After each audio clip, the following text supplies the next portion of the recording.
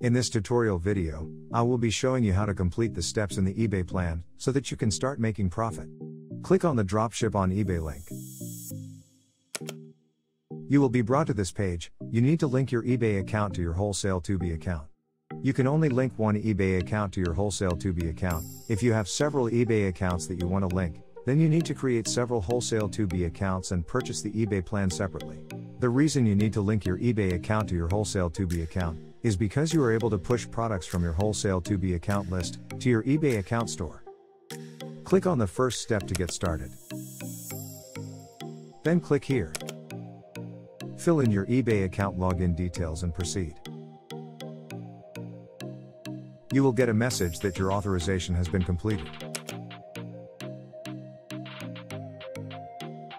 Over here, you can see that the first step is now completed.